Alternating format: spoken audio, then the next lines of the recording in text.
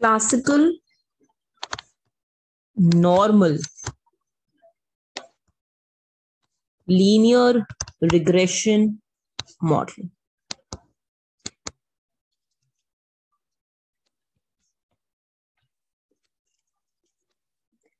See, the classical theory of statistical reference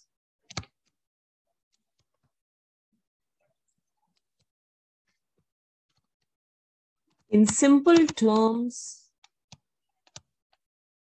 statistical inference, in simplest term, what we call the statistics,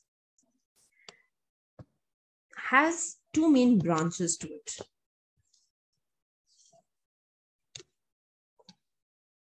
The first branch is called estimation, and the second branch is called hypothesis testing.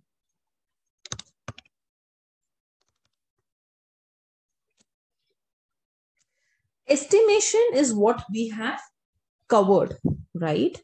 Estimation is beta 1, beta 2, sigma square. These are my parameters.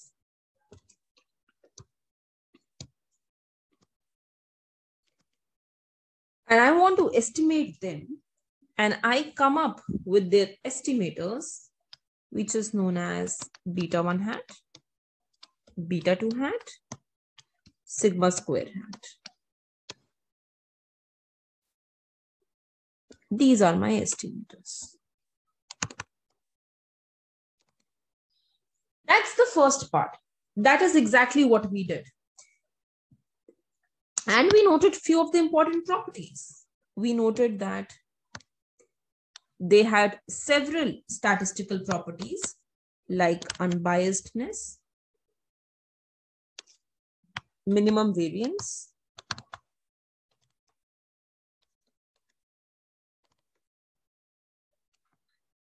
consistent, etc. In particularly, we talked about the blue properties. But we also said that these estimators,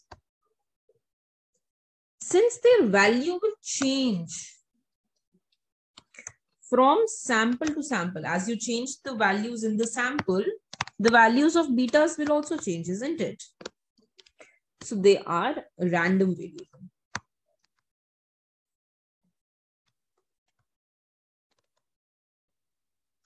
Right? They are random in nature.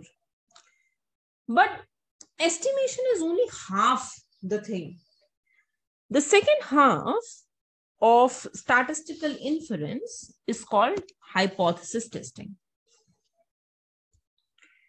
And what we do in hypothesis testing is to understand that, okay, I have been able to determine this estimator for this parameter, but how close is this estimator to the actual value of the parameter? In simple terms, the question that we are asking is, does this beta 1 hat represent, is it a true representation of the population? Can I go ahead and can I draw inference about the population using my estimator? This is the second question that we are now asking. So to do that, because I just now proved that betas that you have estimated, they are a random variable, what we have in mind is called probability distribution.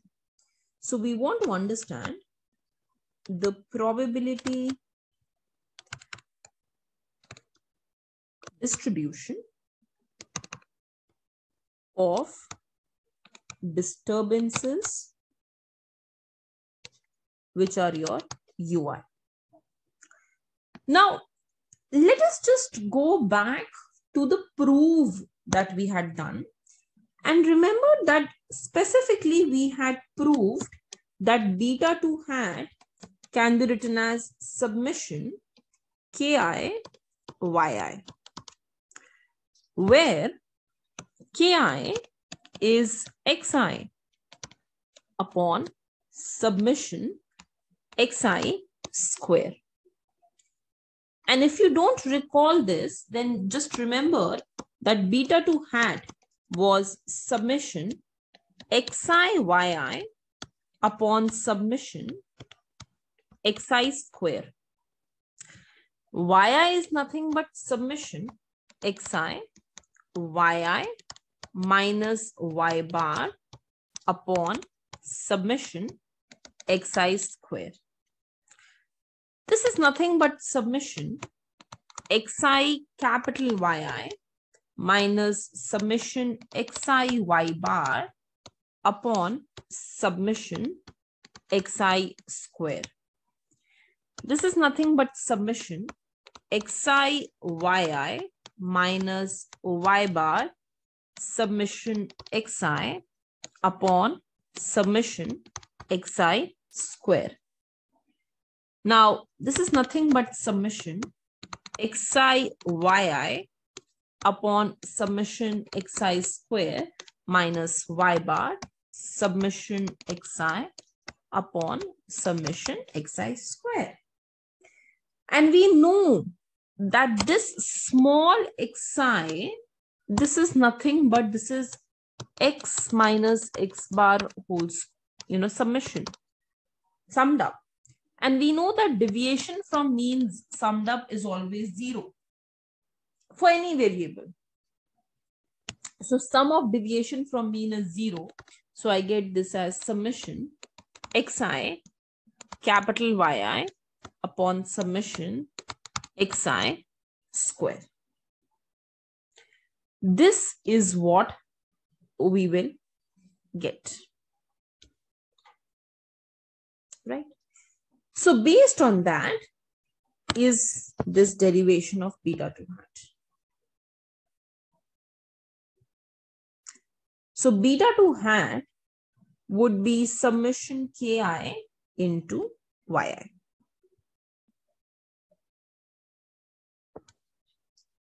Right? Now, once we understand this derivation, we can also go ahead and we can say that since we know that yi is beta 1 plus beta 2 xi plus ui, we can say that beta 2 hat, which I just wrote as summation ki yi, can be written as summation beta 1 plus beta 2 xi plus ui into ki. Ki is as is. I'm not changing ki here. Ki is kept as is. It's just that I am opening up yi. Right? Now, if you notice, ki was simply xi upon summation xi square. Beta 1, beta 2 is a constant. Xi's are all stochastic. They are non-random. They are all fixed. So ultimately, if I have a look at it, my Ki, which is only consisting of Xi's, which are all non-random fixed elements. So this part is fixed. Similarly, beta 1, this is constant. Beta 2, this is constant. Xi, this is non-stochastic. So fixed. Fixed. Fixed. What am I left up with? I am left up with Ui. This is random. So beta 2 hat.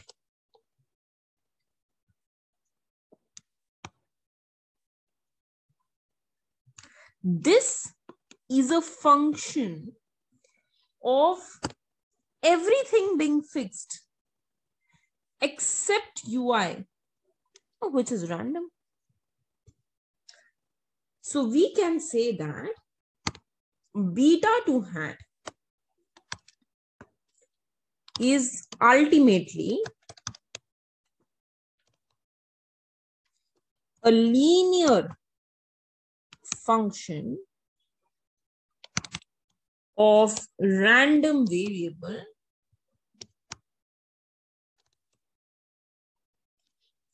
Ui, which is random by assumption. We have assumed that Ui is random in nature. So since beta 2 hat only gets its randomness because of Ui, therefore, can I go ahead and can I say that the probability distribution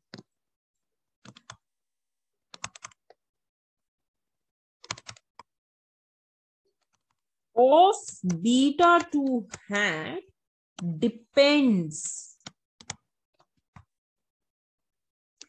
only on the probability distribution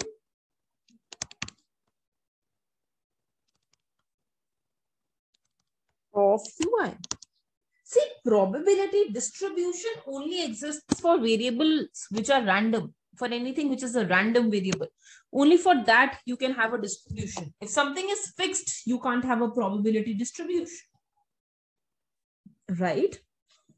So we can say that I proved this for beta 2, but because beta 1 hat is nothing but y bar minus beta 2 hat x bar, beta 1 hat will also depend on beta 2 hat's probability distribution, which depends on Ui's probability distribution. So what we can therefore say that the probability distribution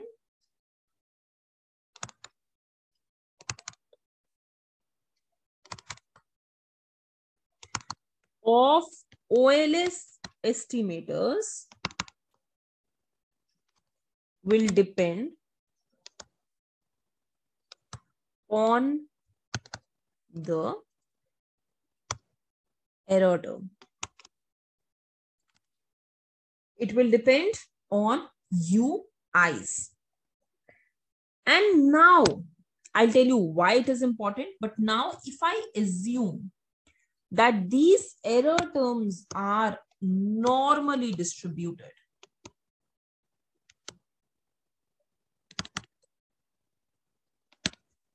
if I tell you that the error terms follow a normal distribution,